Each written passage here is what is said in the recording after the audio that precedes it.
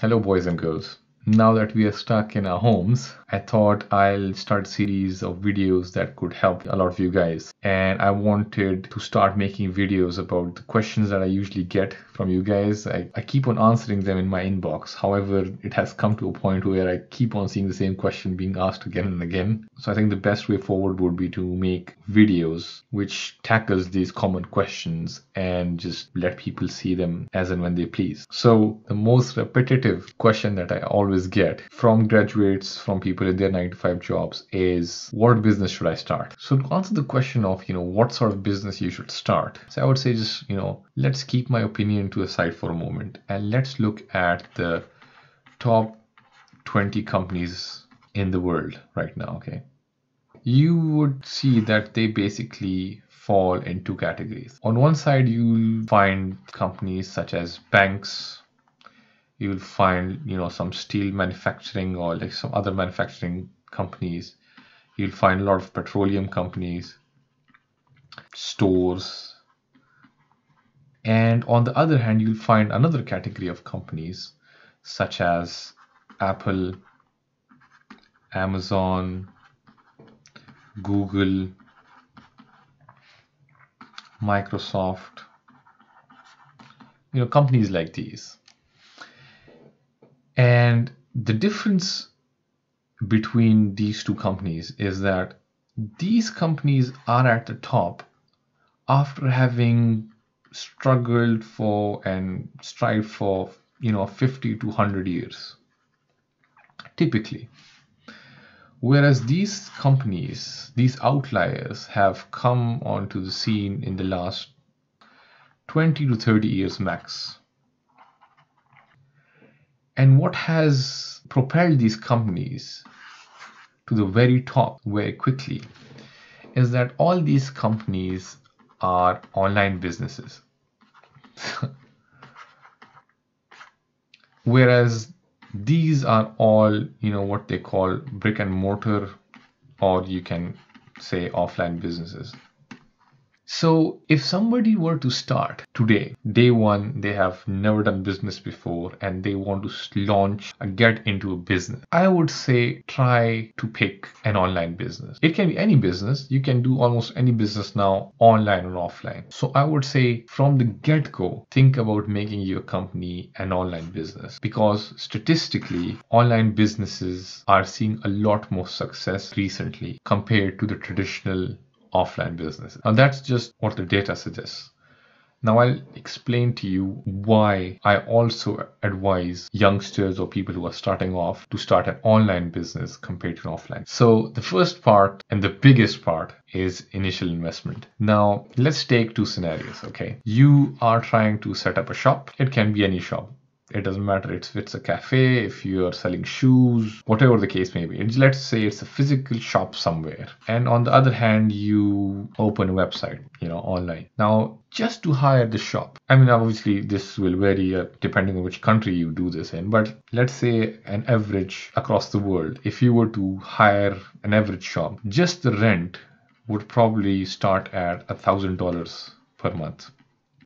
Okay. And typically, when you're hiring a physical shop, it's not like on a monthly basis. You pay the rent on a monthly basis, but you have to get into a contract with whoever is leasing you the shop. And typically, it is for 12 months. So you're looking at an year's worth of contract. So right off the bat, just to start the business, you're looking at initial investment of $12,000 just to rent the place. On the other hand, let's say you're trying to open a website, you could probably use a service such as Wix.com, and the fees for opening your own website is $0. You don't need to pay anything. Obviously, the website address is going to be a quite long, jumbled up address, but $0 is what you need if you just need to set up shop online. Even if you want to get fancy and you want your own www.xyz.com, if you go to a service like GoDaddy.com or Namecheap, probably for $1 to $2, you can get a domain of your own liking. So if you compare just to get up and running, there's a huge difference. In this, I have not even taken into account the initial investment of the inventory that you buy, the shelves that you have to put in, the staff, the utility bills, the signage, advertisement, nothing. Just to hire the place, you are already $12,000 in debt compared to $1 or $2. If you want to get fancy, you can even do it for $0.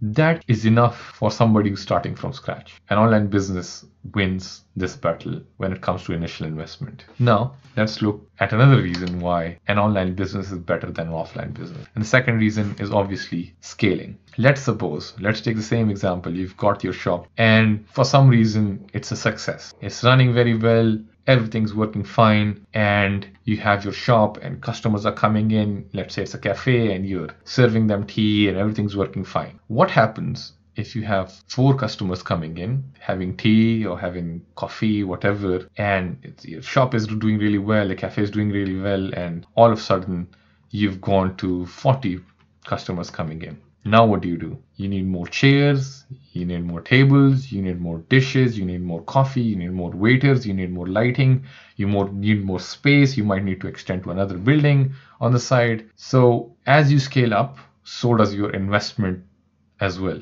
You'll keep on putting in more money into it. And even if you do scale, let's suppose you want to open another shop in another city, then you need to hire another place, find a manager, find employees, get furniture, do everything once again. So scaling up an offline or traditional business is very expensive. On the other hand, if you've got a website and you've got 4 people coming in, fine. If you've got 400 people coming in, still fine. Does not matter. Unless you get into the millions of visitors coming to your website on a monthly basis, you might need to invest in a little bit more server space. But for the most part, nobody needs to do that. And it doesn't matter if there's 1 person coming or 500. The website is enough. You don't need to put in anything else to cater for those many people. Not only that, if you want people from another city or even another country to log in and be a customer, fine, that website works. So again, to scale up an online business, you pretty much don't need a lot of investment. Whereas an offline business, every step you take forward, your expense increases proportionally. So that's my second reason why an online business is better than an offline business. Thirdly, if you've got a cafe and if you've got a website, an online business, an offline business has got fixed hours. Whatever the hours may be, it will start at a certain time, it will close at a certain time. An online business works 24/7. There are no weekends off, so there are no staff members taking a holiday on the weekend. If it's an online business, it's just working all the time. Even when you're sleeping, the business is running itself. Whereas an offline business, it's open only when the doors are open, only when you or your manager or your staff are there. When they go home, your business stops working. So again, you get more from your store or your business if it's an online business. Location. So you've got a cafe somewhere in some city, in some country. You are limited to the customers in that location only. With a website, you can be based in China, India, the US, and people and customers from all over the world can be your customers. So it does not matter where your location is. You can be sitting in your home country and be selling to people in the US or in Europe or anywhere else. But to open a cafe in Australia, you need to be in Australia. And even if you are in Australia, you're limited to people only in that city. You can't serve people from the other side of the country. So an online business, again, wins this battle. Now, this isn't a biggie, but still, usually if you've got an offline store, a traditional brick and mortar store, a cafe, you are still afraid of crime. Somebody can rob the place, somebody can steal something. So the potential of crime is there. Whereas an online business is quite safe. Usually there's nothing to break, there's nothing to steal. Online security has become quite robust, so it's not very easy, and it's not something people are actively trying to break into. Unless you're a huge company like Apple or Microsoft, you don't have a lot of security threats, so you're good there. An online business gives you that peace of mind. The next reason I think an online business wins over traditional business is, in a traditional business, you have a lot of maintenance charges. You have things breaking in your shop. You need to keep on paying for utility. So your signs might change, your menus might change, your brochures might change, what you're selling might change. And every time there's difference, you have to reprint things, you have to reestablish things, you have to keep on painting the shop, cleaning the shop. Just cleaning itself takes so much of your time, energy, staff. A website, it's clean. A website doesn't get old. Well, it does get old, but not in the traditional sense. It doesn't get dirty. You don't need anybody cleaning it up. Having almost zero maintenance fees again makes an online business really, really attractive to people who want to start their business. So in a traditional business, you would need a lot of staff, and with staff comes salaries. So it doesn't matter if you are in business or if you're making money or not. You need a cashier, you need somebody shelving, you need waiters, things like that.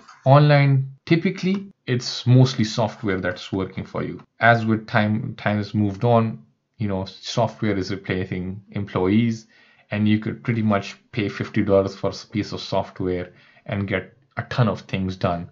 It doesn't get sick, it doesn't want holidays, it doesn't want salary, it doesn't want a raise. It's just a fixed fee and you're good to go. Commute. So in a traditional business, no matter where you are, you will have to travel to that cafe every day, going there, coming back. Even if it's a half an hour away from you, that's 1 hour of your entire day being lost to just commuting. And again, commute has charges. An online business like me, you can sit at home and do your business. The commute for me is I get from my bed, come to my office, and that's it. Not even a minute. So that and has no expense. Basically, you have no commute. And with that also comes the freedom of working from anywhere. So I could probably travel to a country across the globe and still be able to run my business. Absolutely, you're not tied down to a location. So what I'm trying to say is, if I try to summarize all my points, is one, a traditional business needs high investment.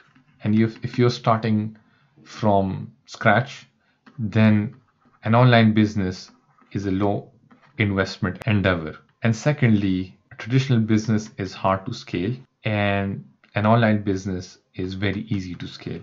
And in the coming videos, I'll try to explain which exact business is right for you.